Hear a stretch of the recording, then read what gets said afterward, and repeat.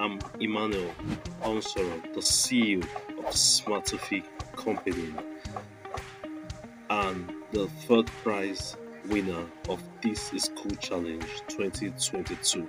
Our solution is a smart coaching monitoring system which measures the temperature, the humidity, the pressure, the particulate matter, and the location of cold sensitive goods, hereby reducing food waste, cold sensitive pharmaceutical drug waste, and reducing thefts due to providing location security and monitoring. It does this by updating a user via text and a dashboard whereby they can monitor or be able to track the movement of code sensitive goods while it is being conveyed from one point or one place to another. Being one of the winners of this challenge is currently helping us in our device rebranding, device production, and market expansion. Hi, my name is Ronnie Mutua.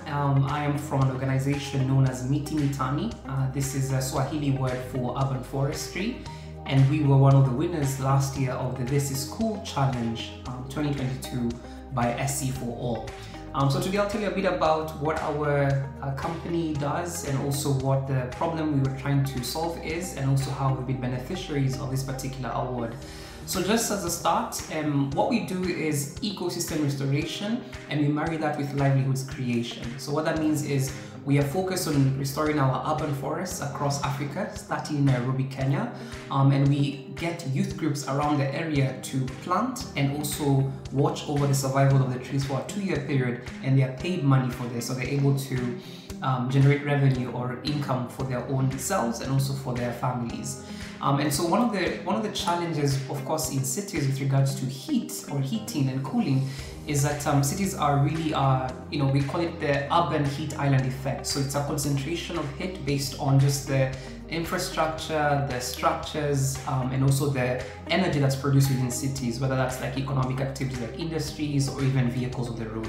So one of the massive benefits of trees and forests is the ability to actually bring down the temperatures of an area. So that's how our solution is working at sustainably cooling our cities. And then in terms of just the benefits of this particular award, so before we got this award from SC for All, we had a very small pilot of 300 trees split between 2 youth groups, so 150 each, and there were about 20 to 40 youth that we were working with. After this award, we were able to expand our pilot from 300 trees to 2,000 trees, and from 2 groups to 5 groups. So today we have a new site where we have 2,000 trees and over 100 youth who are watching over these trees. And maybe just 2 last things in terms of the benefits of this program.